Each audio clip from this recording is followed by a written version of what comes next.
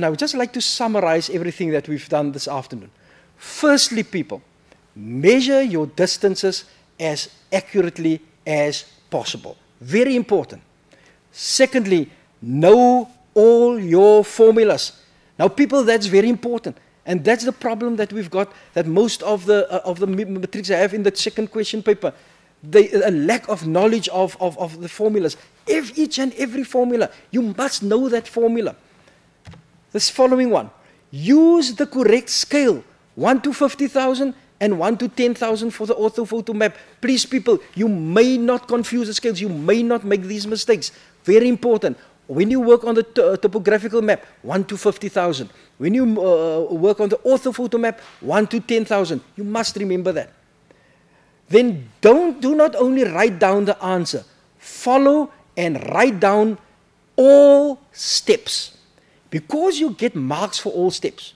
Now, I've mentioned already the first step, you must know your formula. You must write down your formula. Did you know that if you write down the correct formula, you already have 1 mark? Now, 1 out of 5 is much better than 0 out of 5. So if you know your formulas, you at least will get 1 out of 5 in the calculation that you do. So don't only write down the answer, follow and write down all the possible steps, because you will be able, there's a mark allocation for each of the steps. Let's look at the following one. Always use a calculator, people. Always use that. And then, do not rush. Work as accurately as possible. Do not rush.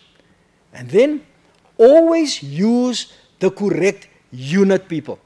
Remember that if you have an area question and your answer is only in kilometers, you're going to lose marks for that because you did not use the correct unit.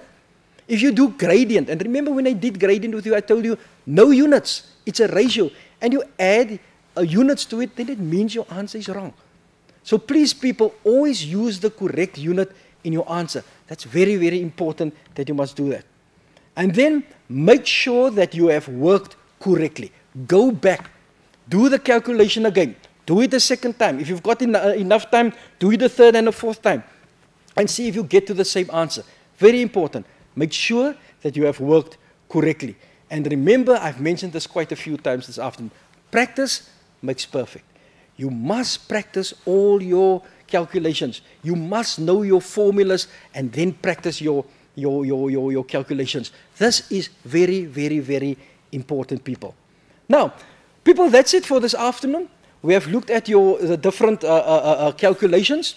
We hope that you can get those marks at the end of the year. And remember, not only the end of the year, in June and September exams as well.